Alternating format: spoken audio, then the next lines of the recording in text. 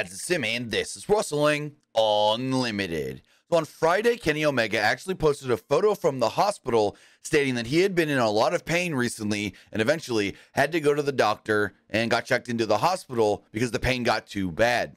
With that, according to Dave Meltzer on last night's Wrestling Observer Radio, Meltzer actually stated that Omega is suffering from a case of diverticulitis. Meltzer noted that Omega was in a lot of pain before being rushed to the hospital on Friday. Before being diagnosed with diverticulitis, Omega believed that the pain was actually caused by a hernia similar to what he dealt with in 2022. Meltzer stated, quote, "I did not hear if he had surgery yet on it, but he was rushed to the hospital Friday. He had been in a lot of pain, and he thought what happened was, you probably all remember, is that he had a hernia that was really, really bad, which caused him that long period off.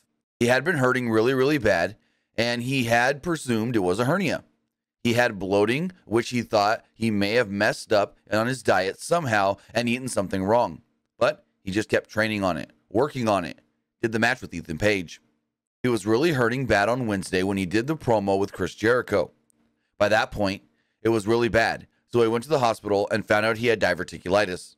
It was a really bad situation in the sense of if he had not gone in another day or so, it could have been horrendous." Because right now, there is no timetable for when Kenny Omega will be back on television. It is also unclear what they're going to do with Chris Jericho, as he is supposed to be challenging along with Omega, but that's not happening anymore. Big Bill and Ricky Starks for the tag titles at World's End. With that, we want to wish Kenny Omega a speedy recovery, and hopefully he comes back sooner rather than later. Meltzer actually, I guess you could say, described this as very similar to when Brock Lesnar had diverticulitis.